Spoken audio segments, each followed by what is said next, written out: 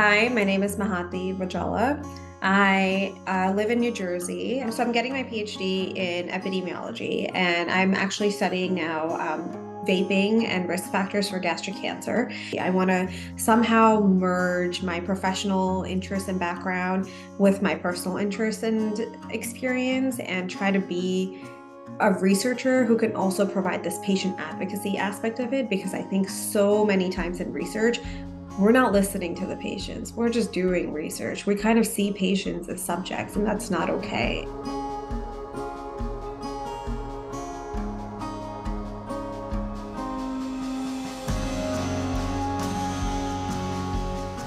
Since I started the PhD program in 2018, I was complaining of a lot of acid reflux and gastritis. I didn't know what I could eat anymore or what I couldn't eat because everything was making me sick. I went to many different physicians and not a single one of them tested me for H.pylori, which is a known carcinogen for gastric cancer. I was born in India and I lived there for 8 years before moving to the United States. So I was exposed to it. I tested positive for H. pylori. I took the medicines for it. Then in December, I had an endoscopy where they found the ulcer, and it was a pretty gory ulcer. So I went back in February for my follow-up endoscopy, and that's when they found that underneath the ulcer the whole time was a mass. It was a tumor, and it was a pretty aggressive type of signet ring cell adenocarcinoma. They thought it was early stages, so they were like, let's just get the surgery done. That's the best way to get clean margins and be declared NED. And then after that, if needed, you can do chemotherapy. I had my subtotal gastrectomy on March 7th, 2022. Technically, I was declared NED as of that day when he removed everything. They biopsied the tumor and found that it did spread to those 2 lymph nodes that lit up in the original CT scan. With that, they had recommended that I do chemotherapy for 6 months to make sure it didn't spread anywhere else in my body. We had also visited a fertility specialist. We had 4 weeks to figure out what we're doing. In that time period of 4 weeks, I got COVID. Then I had to schedule my fertility appointments to harvest my embryos, go through that entire process.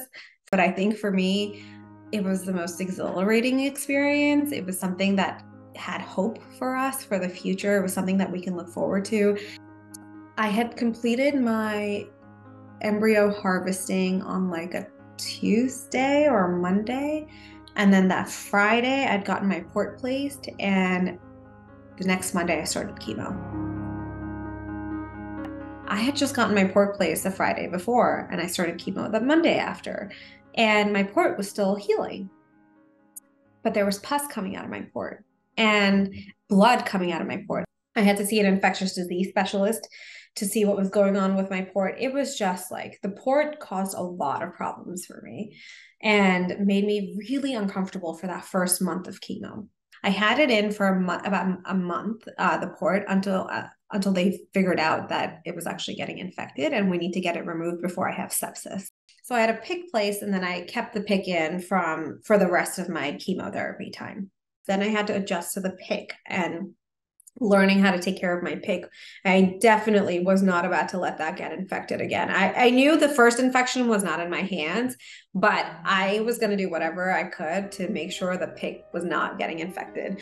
6 months of chemo was difficult, to say the least. Chemo's hard. Chemo's just, it's poison that you're putting through your body willingly, and it's killing every cell in your body that it can possibly get to.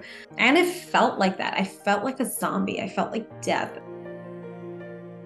So after chemo, it was a very difficult period for me mentally, not physically. Physically, I was learning to eat better, and I was learning to figure out what to eat and what I couldn't eat. But mentally, it was a really, really difficult period. And I think any cancer survivor will tell you the same thing, that it's very isolating. It's very lonely. No one would understand what it's like. Not even my partner, not even my husband. No one would know what it's like unless you're the person who has gone through chemotherapy and cancer, and you're the one who's now no longer going through it. So I went back in to talk to my oncologist, and I was like, I'm really scared. And I brought up early on that I wanted to do immunotherapy. So we brought that back onto the table, and we did a lot of like risk assessment to see if immunotherapy was the right fit for me. Here are the pros of getting onto immunotherapy, where it could work. We will never know if it's going to work or not, but it could work. And here are the cons of it. You can have a lot of other side effects from immunotherapy. It's rare, but there are a list of side effects that you can have. And I said, I want to do it. I need to know that we're doing something to fight this. Even if it might not work. Like I need to know that I've tried every single possible thing that I possibly could have to make sure that this cancer is not coming back. For myself, I just want to have more years to live. I'm really afraid of this cancer. I'm really afraid of the cancer coming back. So my hope is that I have more and more years to live. I hope I can have kids. I also hope to finish my Ph.D. I know that, thinking about my life in this grand scheme of things is something that that the cancer has robbed me of.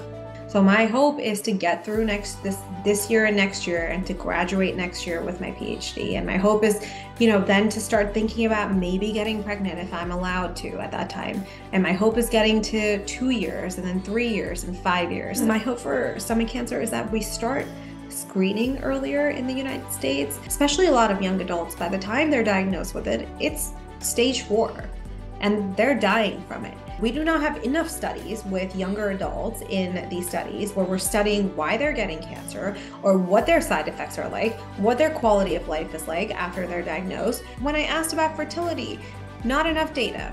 If we're not able to get rid of this disease, I think we need to figure out how we can prevent this disease and how we can screen for it early on so we can identify it and detect it before it gets too late.